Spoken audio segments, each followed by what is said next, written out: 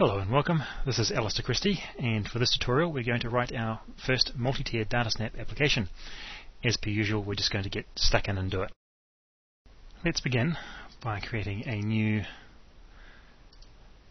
VCL Forms application, and we'll call it Client. And to that, so we're going to add a second application to our project group and call it Server. And to our server, we're going to add a remote data module.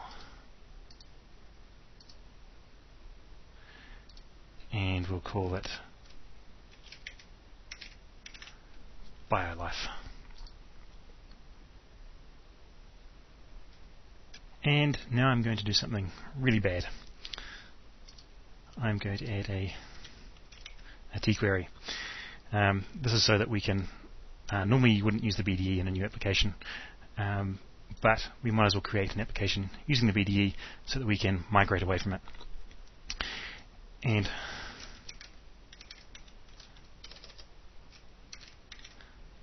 if I could spell, call it QBioLife. Uses DB demos and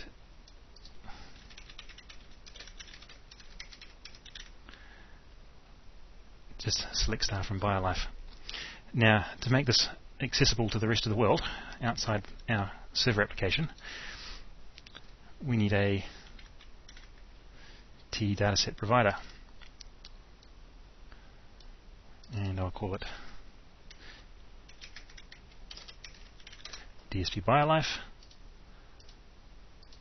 and set the data set to our BioLife query. Now let's double check this actually works. Yep. Okay, so now we need to register our server as an ActiveX control.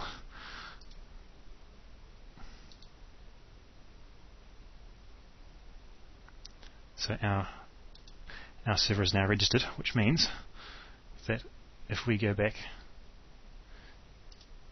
to our client project,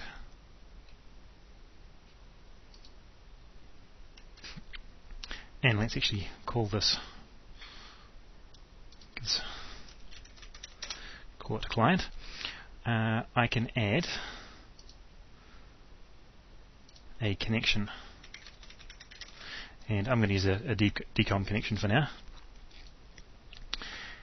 And I was going to say, set that to localhost, and the server name to our BioLife example that we create, our BioLife server that we created a few minutes ago. We also need a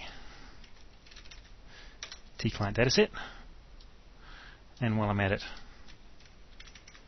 a T-data source. So let's call this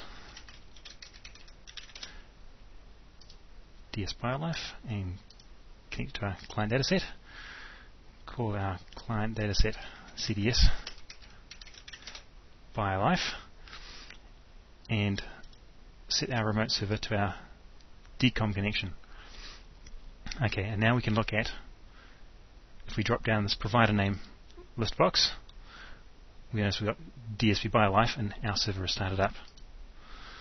And what I'll just do, actually let's, before we do that, add our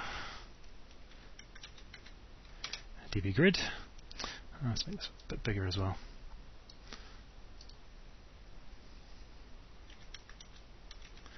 DB memo, DB image,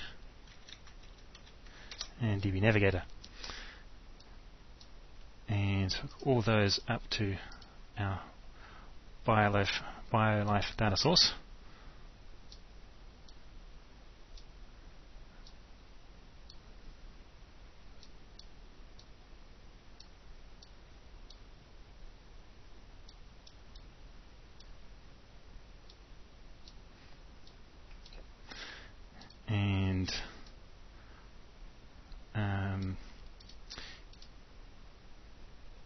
that one as notes.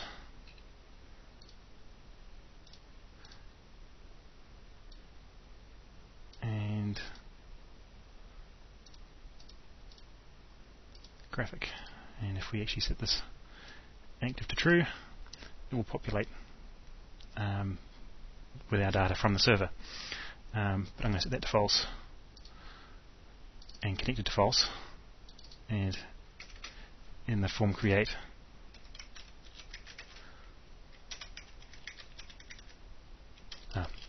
open. And let's also add an action list. In our action list, add a new standard action, and if we come down to our DataSnap,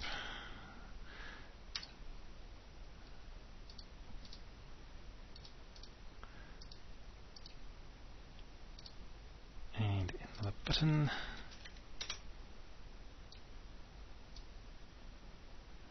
and the action is apply updates, and let's actually call it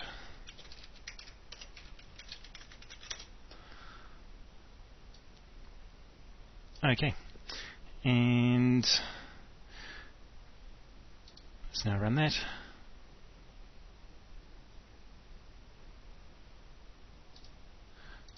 I can change that and apply updates, quit out, run it again,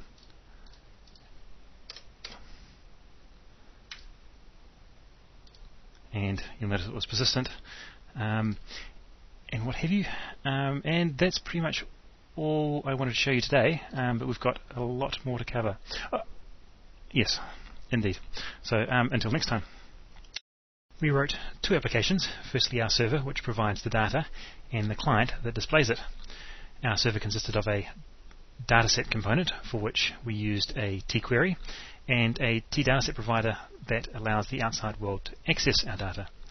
Technically speaking, we also need a tsession component to allow multiple clients to connect to our tQuery, which is a VDE-ism that hopefully you won't need to worry about. On the client side, we have our tdcom connection that connects our remote data module and allows us to hook up the provider to the tclient dataset, which in turn is hooked up to our tDataSource, and all our controls talk to that. Writing our first DataSnap app was very easy, and we glossed over many of the details, which I hope to pick up in later videos. And let's face it, it's a matter of whether I can be bothered.